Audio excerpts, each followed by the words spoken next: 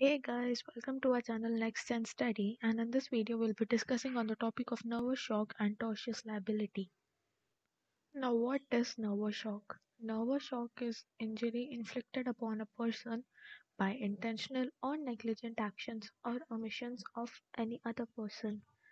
Nervous shock is a mental injury or any medically recognized psychiatric illness. It is a shock which arises from reasonable fear to immediate person's injury to oneself. Now, what are the essentials under nervous shock?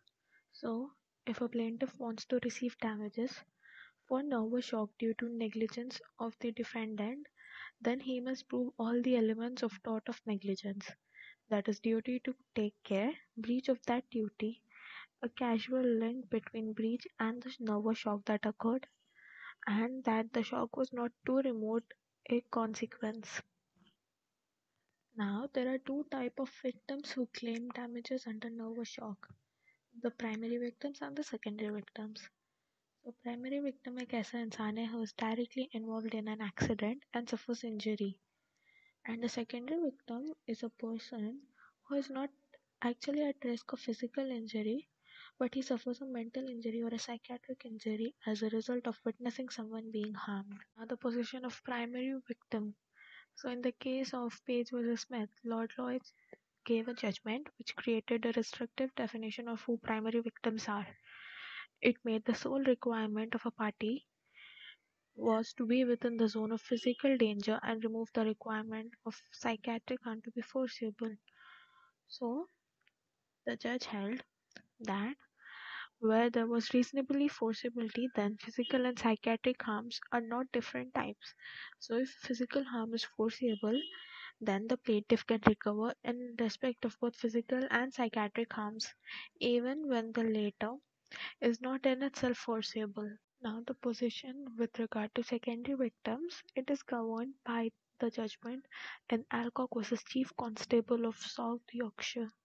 In this, the House of Lords laid down three control mechanisms which are needed to be considered in the case of secondary victims before the defendant can be held liable for damages.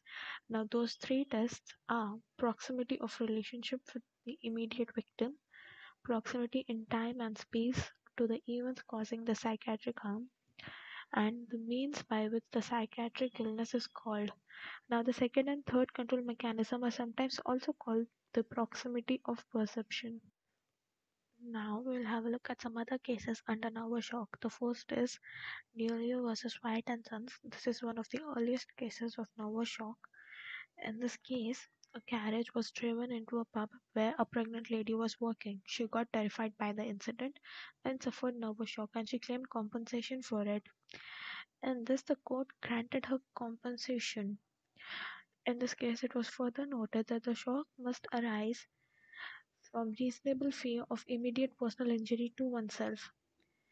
It brought into picture what is called the impact theory, according to which the plaintiff would be allowed to recover for psychiatric illness provided that it was caused by reasonable fear of being physically injured by defendant's negligence.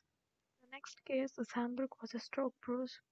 So in this case, a woman suffered psychiatric harm after she watched a lorry go downhill where her children were known to be. Although she wasn't a participant for the event, she experienced direct shock as a result of fear for her children, and hence she was able to recover her claim. Now, the next case is Joseph Philip Mansell versus Premier Automobile Limited. So, in this, Mr. Joseph purchased a car which happened to be defective, and as a result, he suffered nervous shock. Now, when he complained about it, the manufacturer denied his liability, saying that it was not his fault since it is a very trivial matter.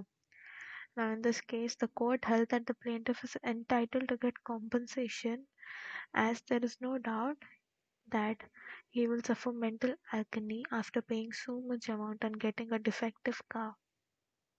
That is it for the video, guys. If you like the video, then don't forget to hit the like and subscribe button. Also, if you want the PDF of the content that we upload, do join our Telegram channel.